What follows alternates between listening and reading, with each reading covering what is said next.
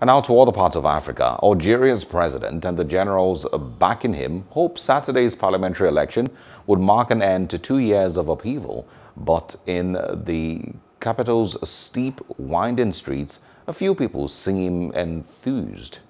While thousands of candidates rallied supporters at official campaign events for an election that moderate Islamist parties hope to win, the low turnout in recent national votes has underscored public skepticism for the process.